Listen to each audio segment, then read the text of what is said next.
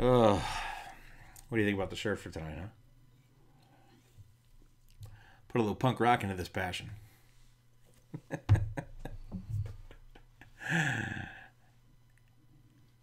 Like Dee Dee Ramone would do.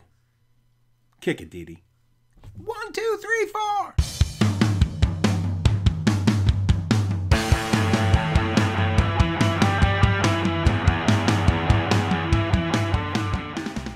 Say hey, connectors. DK here. Hope you're having a great day, afternoon, evening. Kind of have a great whenever you're watching this moment. Have a great that. I wasn't sure exactly what I was going to talk about, but I just came from a meeting of a group of community activators. And I say that intentionally because they're not activists, they're not heads of organizations, they're good people that just want their community to be strong. And from there, I got inspired to talk a little bit today about activation. So not necessarily action or activism, but activation. And what does that mean for us in the connection economy? So let's do this. So first and foremost, I should probably define what I mean by activation and why I think that is so important. And funny you should ask, and thank you for asking. Activation to me is the key and focal point for all of our organizations, whether you are .com, .org, .edu, or .gov. Activation is the moment that your ideas, your passions, your beliefs, your goods, your services move away from you as the internal and the push and gets to the external and the pull. That's where your customers and clients, your family and your friends say, ooh, I want some of that. Ooh, I love that service. Ooh, I want to be a part of that event. It's the going from the push to the pull, the activation. The second part of activation is just as important, and that is the pivot and share. So the push is from you, the pull goes to the client or customer, and the pivot and share goes out to everybody else. That's what I mean by activation.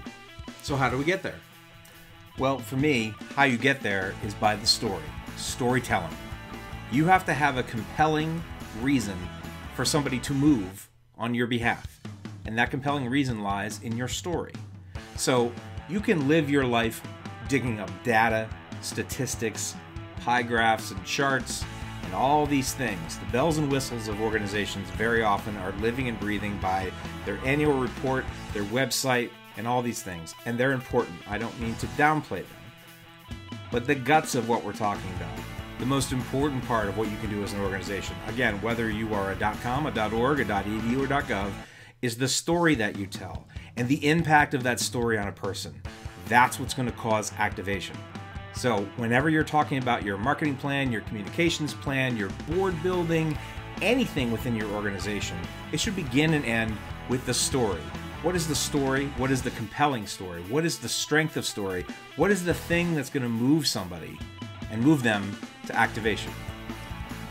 So very often I get this to organizations and they say, you know what, we're working on this. We are working on our elevator speech. That's right, we're going to get this down to a nice chunk of a 2-3 minute compelling story that we're going to make all of our board members and stakeholders memorize. Let me ask you something. Have you been in an elevator with someone and used an elevator speech? Have you ever used your elevator speech word for word?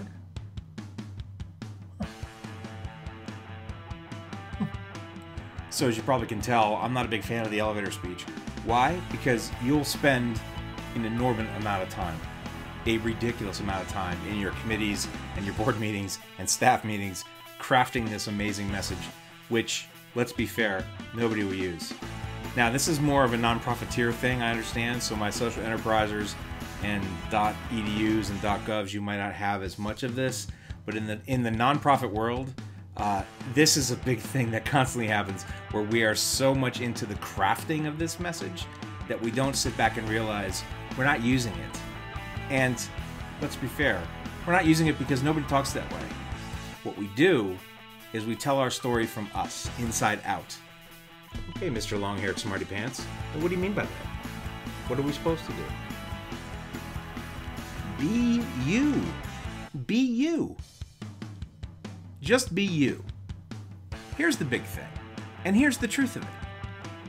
If you're talking to me, we probably either have a strong relationship, are building a relationship, or you have fostered a relationship with me. So I'm talking to you. I want to know your story based on the organization. Again, whether you're in education, whether you're in government, whether you're in the nonprofit sector, or whether you are a small business person looking for investors or VCs, or just to partner up with another business, B2B. I want to know your story. That's why I'm talking to you. So some of my friends in the consulting business will tell you that, well, wait a minute now, having this sort of sales proposition or having this sort of value statement is important.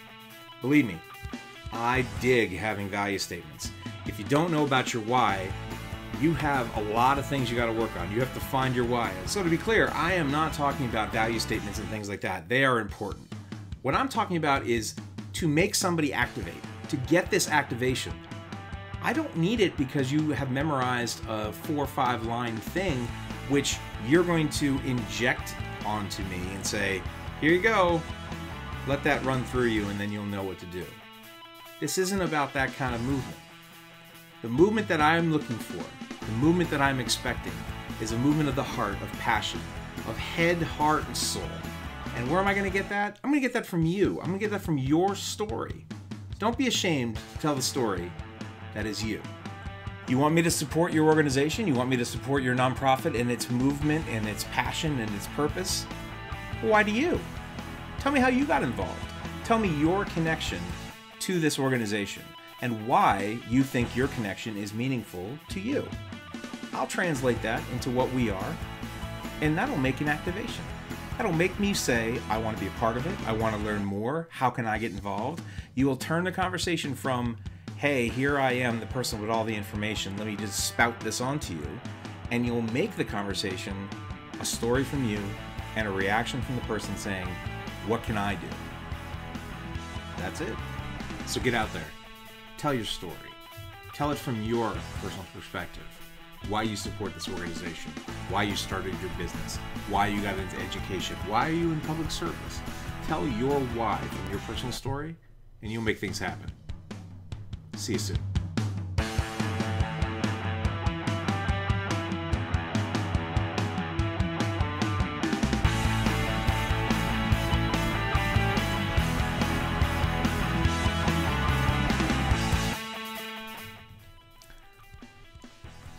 Oh, and congratulations to my sister Jessica Logan and her new hubby Brett. Hey Brett, welcome to the family.